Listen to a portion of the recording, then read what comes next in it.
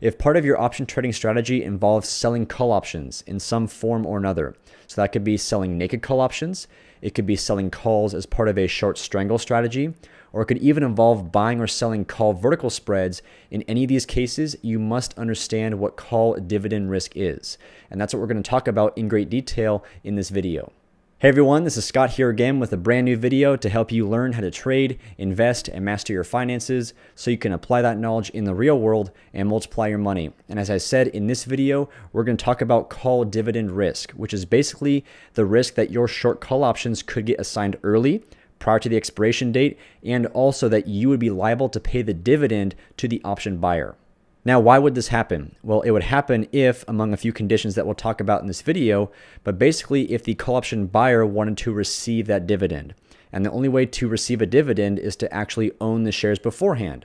So therefore, the option buyer must exercise the call early to then receive the shares from you as the call option seller. And then at that point, the buyer is now eligible to receive that dividend, which also must be paid by you, the option seller. Now, as I kind of mentioned, there are a few conditions that must be met to actually make it worth it for the option buyer to exercise the call early and receive that dividend. This situation is not always going to play out, but in short, this is one of the risks that comes with selling call options. You are also at risk of potentially paying a dividend as well. Now, before we can dive into all the details here, you must understand two major concepts. The first of which is the ex-dividend date. And in short, the ex-dividend date is simply the date at which, if you were to buy shares on that day or afterward, you would not be eligible to receive the dividend. So of course, that means anytime up to the ex-dividend date, you could either buy shares or exercise call options to receive shares, and then also be eligible to receive the dividend at some point in the near future.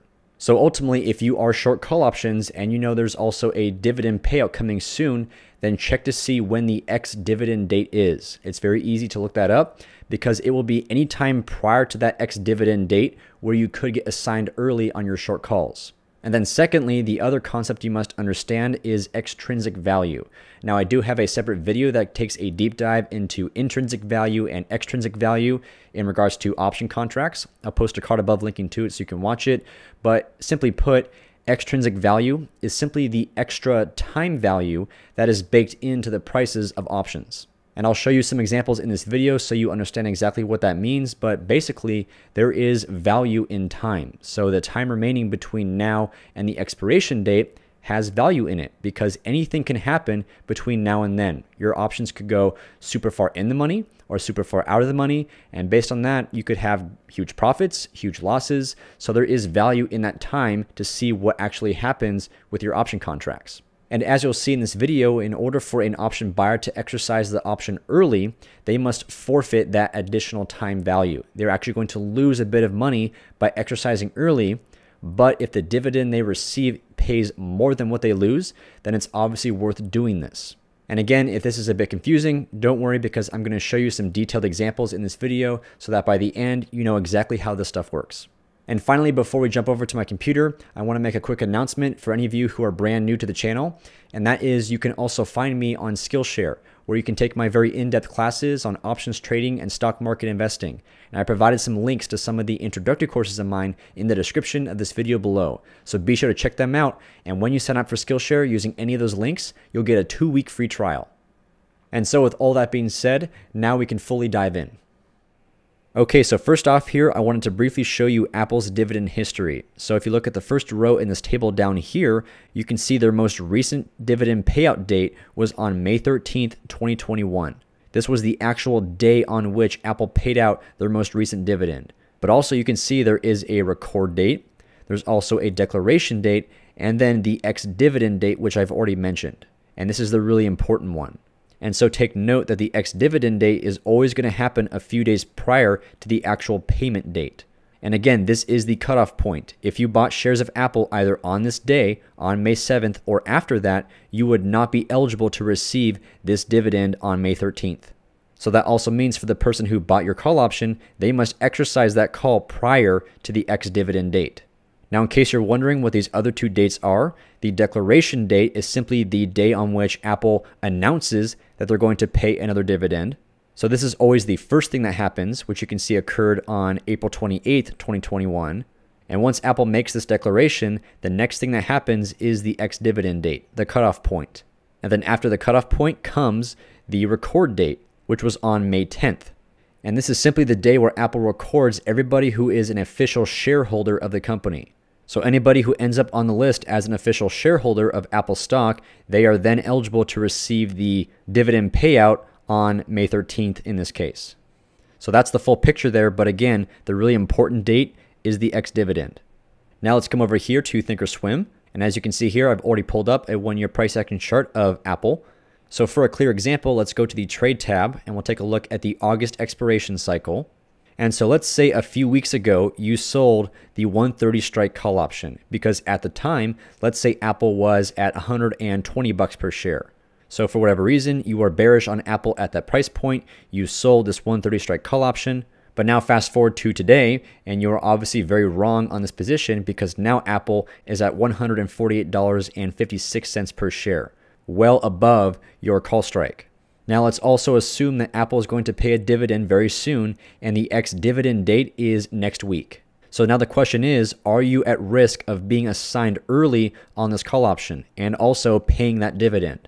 Or in other words, is it worth it for the option buyer to exercise this call option and forfeit the extrinsic value, which I'll walk you through in a minute here, so they can receive the shares and also the dividend from you? So we'll pull out the calculator here. Now the first step is to actually figure out the intrinsic value in this option contract, which is simply how much this option would be worth if the expiration date was today. So pretending for a moment that today actually was the expiration day, the call option buyer for this 130 strike call option would then have the right to purchase 100 shares of stock at a price of 130, and then they could turn around and sell those shares back into the market at the market price of 148.56. So again, they first buy those shares at a price of 130 bucks per share. That's going to cost money.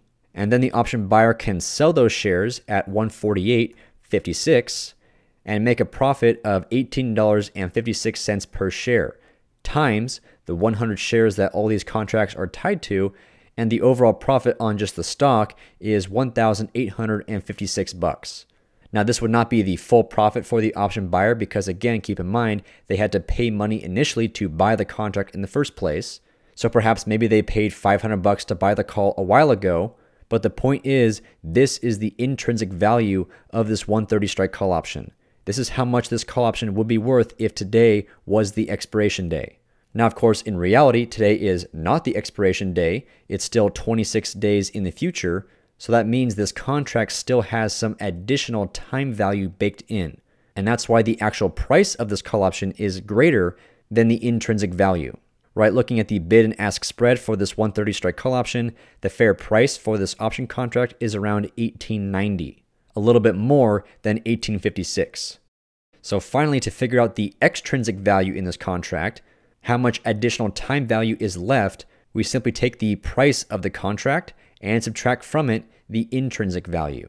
So $18.90 minus $18.56 is $34. There is $34 of extrinsic value still baked into this contract. Now, as I mentioned earlier, if the option buyer were to exercise this call option early before the expiration date, they are going to forfeit this $34. They're going to lose this money. Because think about it. Let's say that person initially bought that call option from you for $500. And so right now, the option buyer has two choices. They could simply sell the contract and book their profits and not deal with the stock, not deal with dividends at all, just sell the contract for the current market price of the contract, which is $18.90. So we add to this $18.90, and in this scenario, the profit for the option buyer would be $1,390. Not bad. Now let's say, and we'll reset here. So again, the buyer initially bought this contract for 500 bucks. Now let's say instead of just selling the contract and booking the profits, the buyer now wants to exercise the option early to get the shares from you and then get the dividend at some point in the near future. Now, as I just showed you, the profits from the stock, if you were to exercise this call option early, would be $1,856. So that leaves a net profit of $1,356, which you can now see is $34 less than the profit would be if the buyer just sold the contract. Again, if the buyer just sold the contract, they would actually make a profit of $13.90. But by choosing to instead exercise the contract early, you can clearly see here that the buyer does indeed forfeit that $34 of extrinsic value. They lose that additional bit of profit. So what this means is this is only worth doing if the dividend they eventually receive pays more than the $34 they lose by exercising the contract early. So if we assume that Apple pays a dividend of 50 cents per share times 100 shares, that's $50 in total, then eventually once the option buyer receives that dividend, we tack onto this that extra profit of $50, which brings the final total profit to $14.06, which is greater than the $13.90 the option buyer would receive if they just sold the contract and never dealt with the shares or the dividend at all. So in summary here, it only makes sense for the option buyer to exercise the call early if the dividend they would receive pays more than the extrinsic value they would lose by exercising early. Now, if we come back to the Apple dividend history, you can see that Apple right now is really only paying a dividend of about 22 cents per share. So times 100 shares, that's a total payout of $22. And 22 is obviously less than 34, the extrinsic value left in the contract. So if this was a real life scenario and Apple for their next dividend was only going to pay out 22 cents per share, then you as the seller of this contract would very likely not get assigned on this contract.